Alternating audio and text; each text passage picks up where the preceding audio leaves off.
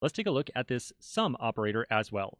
The first thing I want you to understand is something I mentioned just a moment ago. Sum is actually an alias for any. So you can make use of the keyword any or sum. Totally up to you. They do absolutely the same exact thing. When we think about sum, let's first consider what happens with greater than sum right here.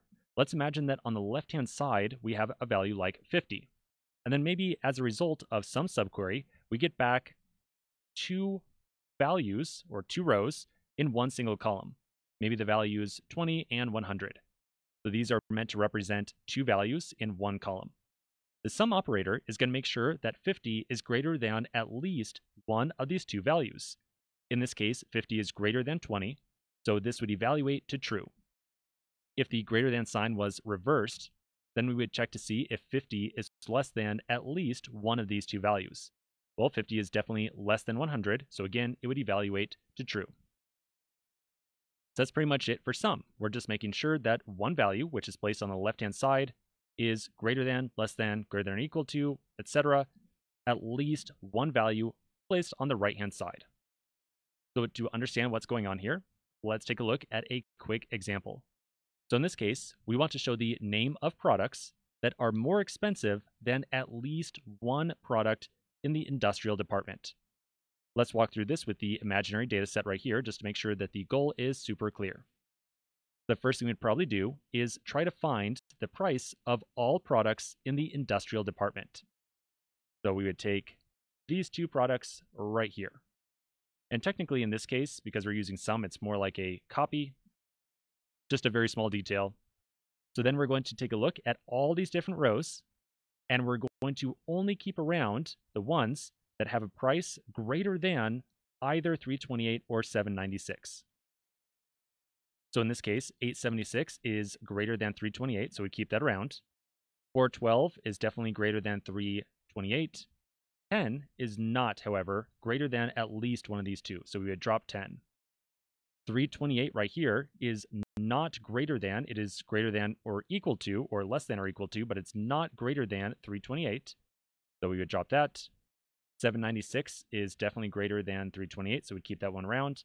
We'd keep around 989, but we would drop 298. And so we're left with this right here. So that's our goal. That's what we're trying to do. All right, so first off, let's imagine what the subquery should be. Well, the subquery, we're going to want to find the price of all the products in industrial. So it would probably be something like select price from products where department equals industrial. Then inside of our where over here, we're going to compare the price, and we're going to make sure that the price is greater than sum of the values listed inside of the column that's coming out of this subquery right here. That's the goal. All right, so let's go run the subquery first and then integrate it into the overall query. So first we do, not sum, but select price from products where the department is industrial. And as usual, make sure you've got single quotes right there, along with a capital I for industrial. All right, so that's all of our different prices. So now we would integrate this as a subquery as a part of the overall query.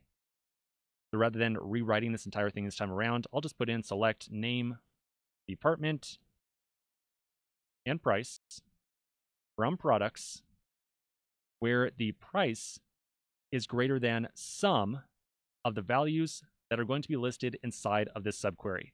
And we take that subquery and toss it in right there. And that's pretty much it. So we can now run this, and there we go.